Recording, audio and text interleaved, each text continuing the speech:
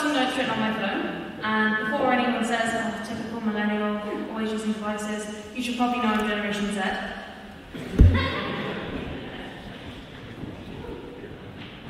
So I'm here to speak to you from a different point of view than most of the speakers. Because as you can probably tell, I'm not a scientist. In fact, I haven't gone to university, I haven't even finished school. But what I am is someone who cares. And I'm also someone, you know, I'm just a normal person. And like most normal people, I care about people in my life. I care about my parents, I care about my younger sister, I care about my friends. But one of the things we have to be able to do is look beyond our own circles and see what else is out there. And one of the things that young people today are having to do is look beyond ourselves to see how awful climate change is. In fact, let's not even call it climate change, let's call it what it is, climate breakdown. We're facing an extinction level event, and it's time to act like it. So I am here as a representative for UKSCN, which is the UK Student Climate Network.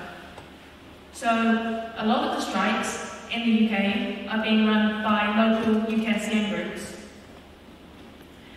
Now a lot of people have been against youth strikes. They've said that we're just trying to miss school, that we don't know what we're talking about, that we need to get a good education. But the government only started listening to us when we started breaking the rules. We can't vote. We can't advocate for ourselves in the same way that adults can. And we got fed up. Greta Thunberg has been an inspiration to many of us because she said enough. She decided to stand up for herself and for all of us. We might not be able to vote, but that doesn't mean that we can't affect politics. The government only started listening to us when we started breaking the rules. That's the facts of the matter.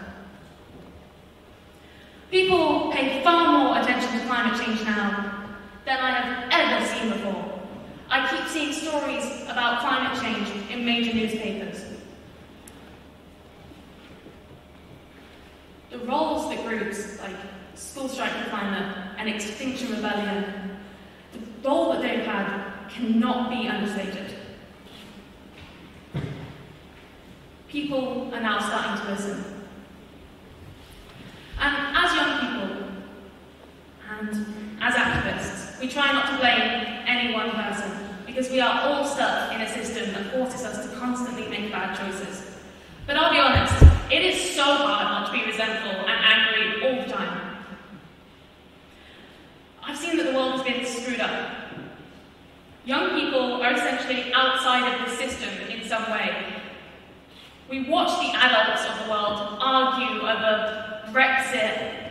We watch them argue over who's got a bigger gun. And we're just here, watching, practically screaming, please do something.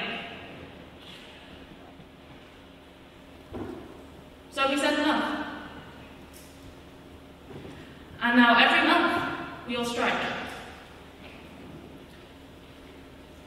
But schools haven't exactly been helpful when it comes to striking. A lot of adults haven't been helpful when it comes to striking.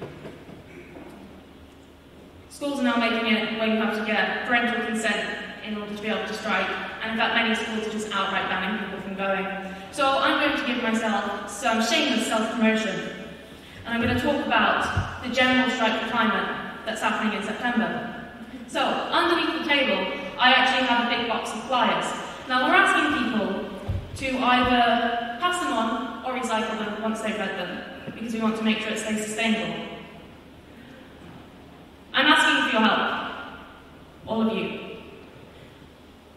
Yeah, hi. We can't do this alone. And we're terrified.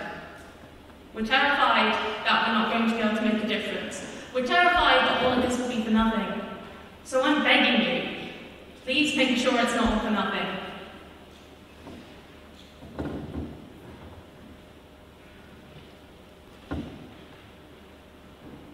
I'm sorry, I'm finding it quite hard not to get emotional over this. Because people have told me not to take this personally, but how can I not take it personally? My life is on the line, the lives of people I care about are on the line. And as I've said, I'm not a scientist, but there are so many scientists who need to be listened to. Young people have been raising the alarm. We've been setting off the alarm bells. We've been saying, please act. And there are so many people who can tell you what we need to do. Who can tell the governments as well what we need to do, so they need to be listened to. So UKSCM has 4 main demands. Decarbonisation of the economy, telling the truth to the general public, and then there's 2 that really apply to young people the most. One is teach the future. So if you are lucky enough to take geography, GCSE or A-level, then you will learn a small amount about climate change.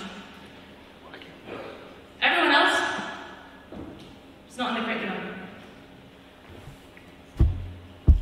So that's why we think it's so important that young people, are taught the dangers of climate change, the dangers of climate breakdown, and what we need to do to stop it.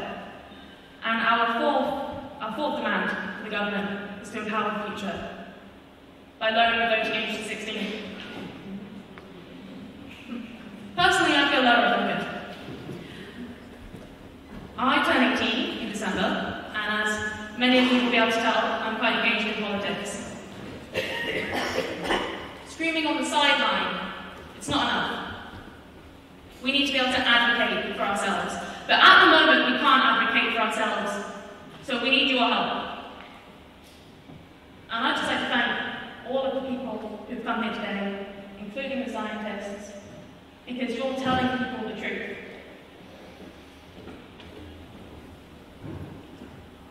So I think I'd like to end it there. I don't really think there's much more I can say on the matter. We need your help. That's it. So please help us.